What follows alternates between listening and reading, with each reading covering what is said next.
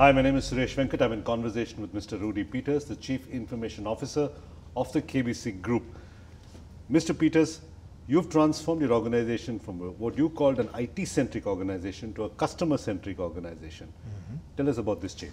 Well, that was quite a big change because, and I think most of the IT organizations are a little bit like a black box, and there was no trust with the business. When I arrived there as a CIO, it was really IT-centric, so no transparency.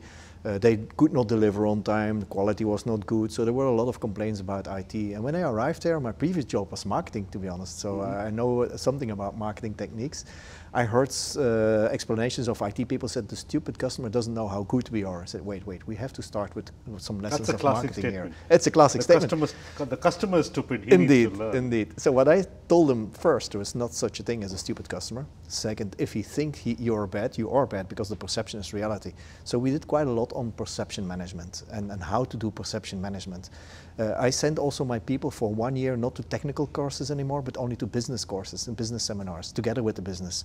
I translated the euros, the currency, into business value. For example, if you're working in the automatization of the deposit department, I told them you need that much million on a saving account to pay your bill. So it brings them to the business they are working for. And also I try to explain them that we are a bank and insurance company and not a software house. And of course some of the IT people were a little bit disappointed. They came for us only for the technology. And we have to say goodbye to a few of them.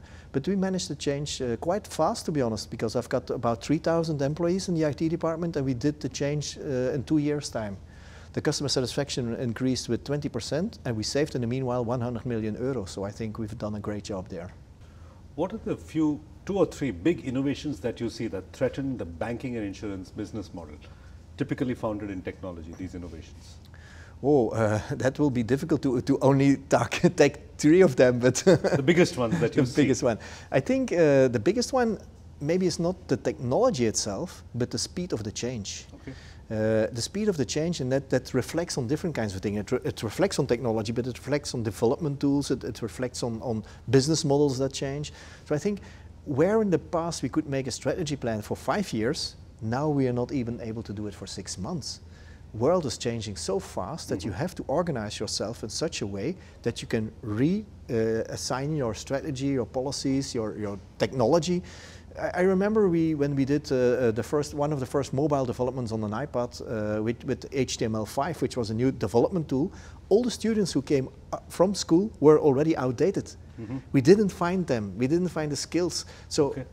Again, things have to change. You have to create the skills by yourselves because the schools are already outdated. So it goes so fast, and it really goes fast because I was in IT about 20 years ago. I went to the business and come back to IT. It's a huge difference in speed. So speed of change is one of the big challenges. Yeah. And of course, you've got then technology like, for example, the Google self-driving car. When that pops up, what is the impact on the business? We don't have a driver to insure anymore, but maybe we should insure the technology of the car, which makes sense. And maybe we have more and new businesses than we have had in the past. So you should always ask yourself the question, on every disruption, on every change that comes up to you, what are the opportunities? Because the glass is always half full, of course. Mr. Peters, what opportunities do you see in software technologies like software as a service or the open source movement?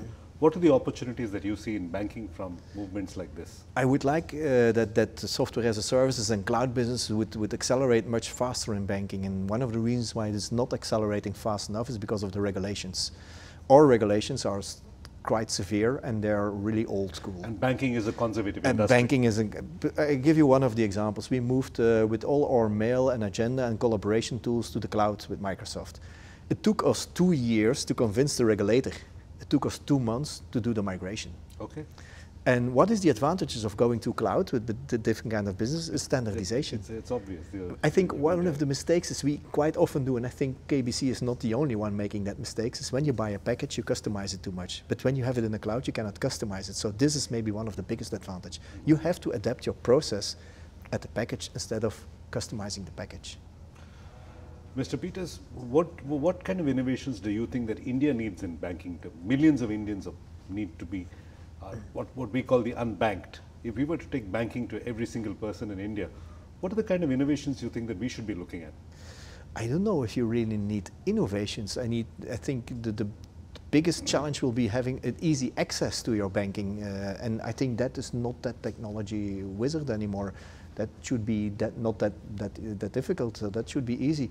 I think maybe what I would advise is as a bank, and this is something we are experimenting with, is you create open APIs and leave all your customers the possibility to adapt or to make their own applications. Imagine with a technology country like India is, with that much IT students, if I as a bank would have open APIs and I've got millions of IT guys making apps for me, that would be magnificent. I'm looking forward to having this kind of opportunities. All right. Mr. Peters, thank you for talking to us. Welcome.